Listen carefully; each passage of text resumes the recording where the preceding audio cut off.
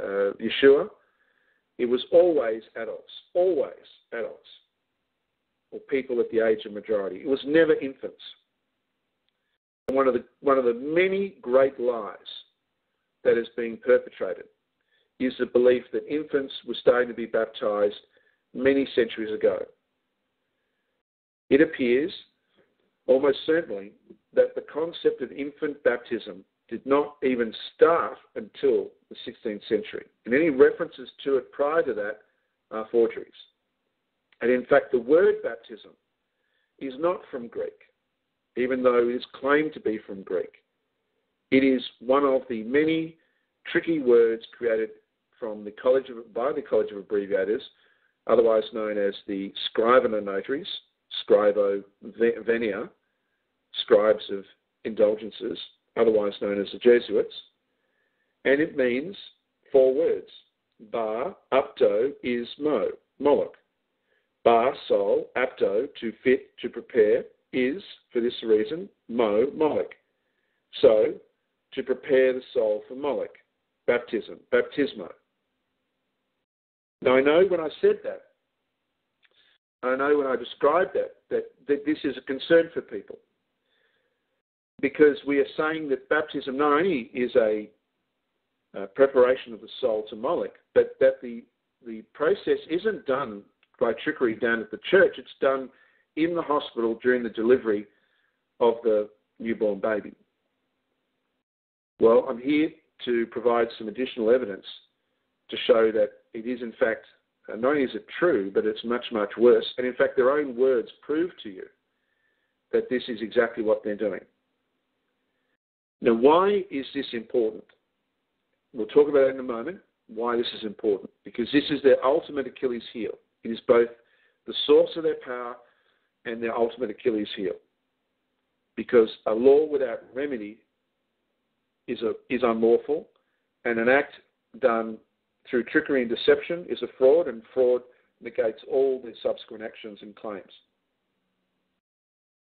Well, let's have a look at some of the words that they say about baptism. And let's quote the canon law of 983 of the Roman Occult under Book 4, Function of the Church, Part 1, the Sacraments, Title 1, Baptism, Chapter 3, Those to be baptized.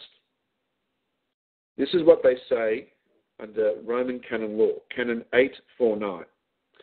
Baptism, the gateway to the sacraments and necessary for salvation, and we know what salvation is, salvage, by actual reception, or at least by desire, is validly conferred only by a washing of true water with the proper form of words. Through baptism, men and women are freed from sin, salvaged from sin, are reborn.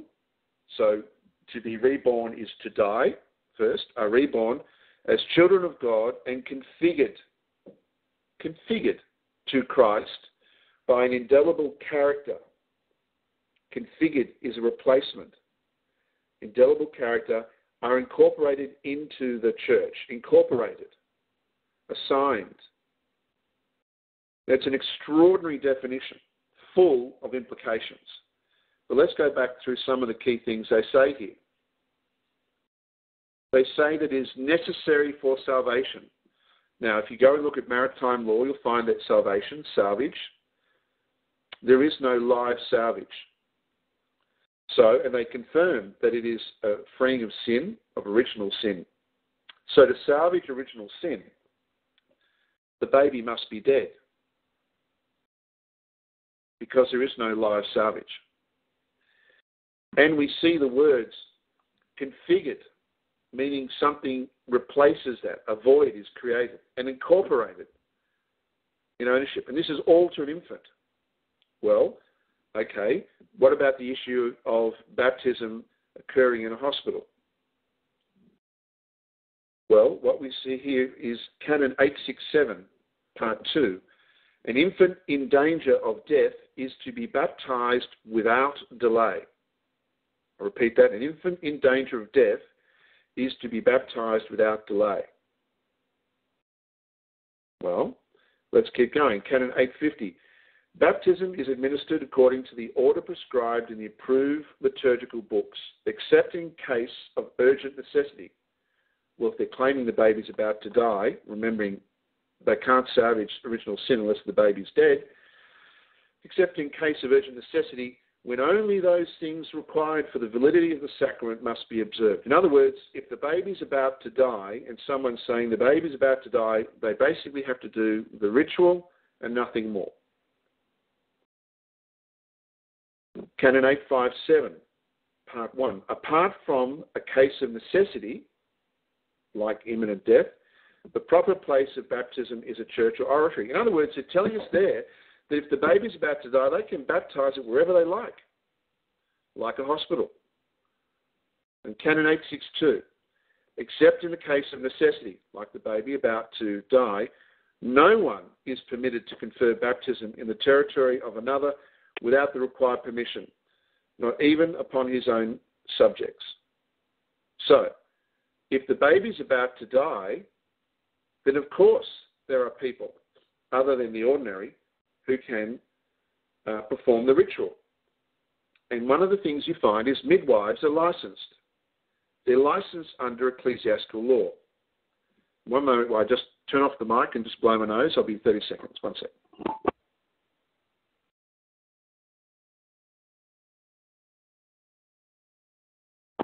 Thank you.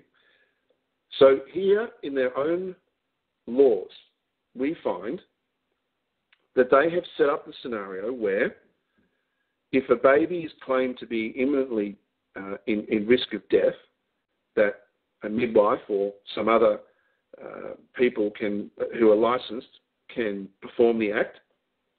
They've already told you that baptism involves the salvation of sin, and there is no live salvage, so the baby has to be dead, ritually has to be dead. And they've told you that the baby is reborn through the ritual. So they've given you the clues.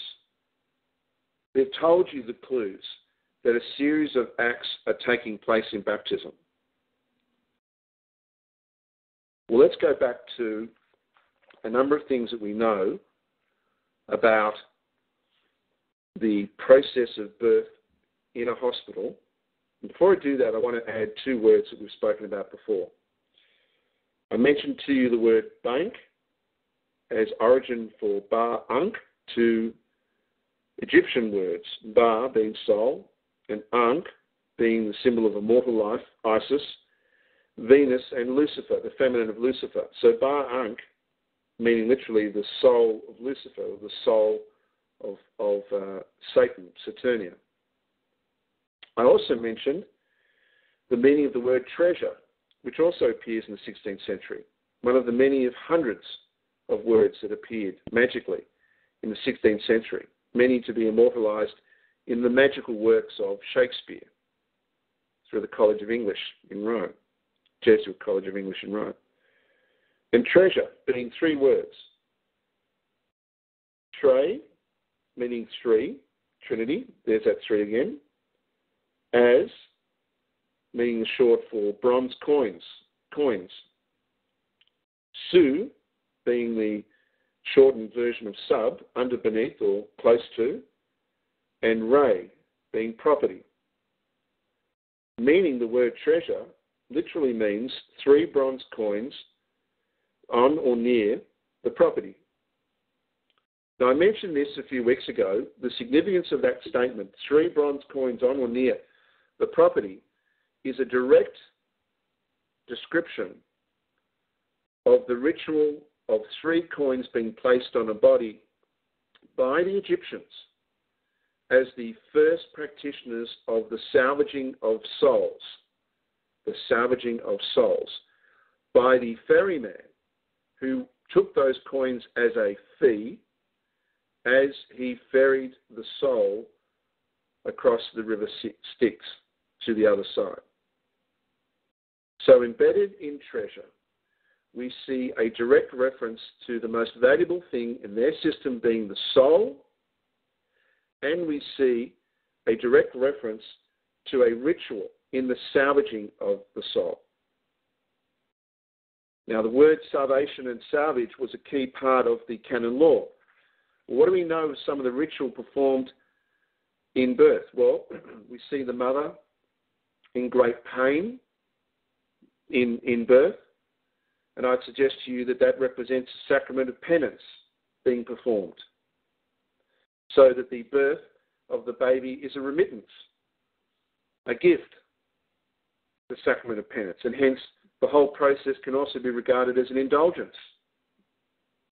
And when the baby is born, the umbilical cord is cut. When the umbilical cord is cut, the baby is separated, the baby is abandoned, the baby becomes an orphan at that moment. And then we see that the baby is cleaned, a ritual that is performed on the dead. And then we see that an oil is often just wiped across the baby's forehead, the anointment. The sacrament of last rites is the anointment of the sick. It is a ritual performed before the dead. It is a sealing. And then we find in America and many countries around the world a mandatory rule still at birth: the use of water diluted with silver nitrate. When we have many, many antibiotics and many examples of treatments that do not require silver nitrate, that have things that are far less dangerous, but the use of silver nitrate, that is silver that has been that remains after the gold has been extracted. Of course, we know in their system gold equals the soul. Always has represented the soul, the bar. And we see that silver nitrate is placed in very low quantities, but is placed in water that is then put across the eyes, and it's often wiped across the mouth, but certainly across the eyes. And is this not the ritual of the 3 bronze coins, of the 3 coins placed on or near the body? This is the payment of the ferryman. This is the ritual of the baby dead. In a hospital, mandated by law. The rituals of the Roman cult embedded in every society in the Western world. Every society. And we've already named the sacrament of penance, we've already named the sacrament of anointing of the sick, and we are now describing the sacrament of baptism. All the sacraments, all 7 sacraments appear to be part of the ritual of baptism, which is why they call it the gateway to the sacraments. It is all the sacraments performed. They have made baptism the ultimate celebration. As Matt, that I mentioned before, in one of our conversations, used the word the hermetic sealing.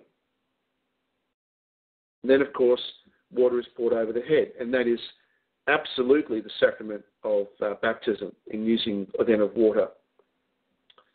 And of course the baby is reborn. But in that process, in the sealing, a void is created, and in baptism, the Holy Spirit fills the void, and the Holy Spirit is not the baby's soul, because the baby is now soulless, because the baby's soul has been taken by the ferryman to Moloch, to Satan.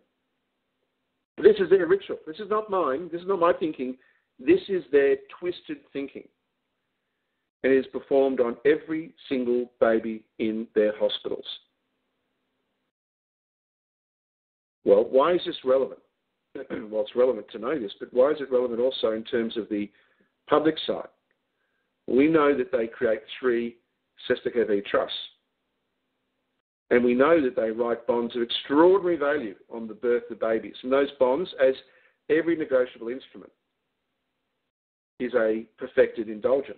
That is the origin. That's the private. The public is the bond. The private is the ritual. The public is the bond. That's the separation of church and state.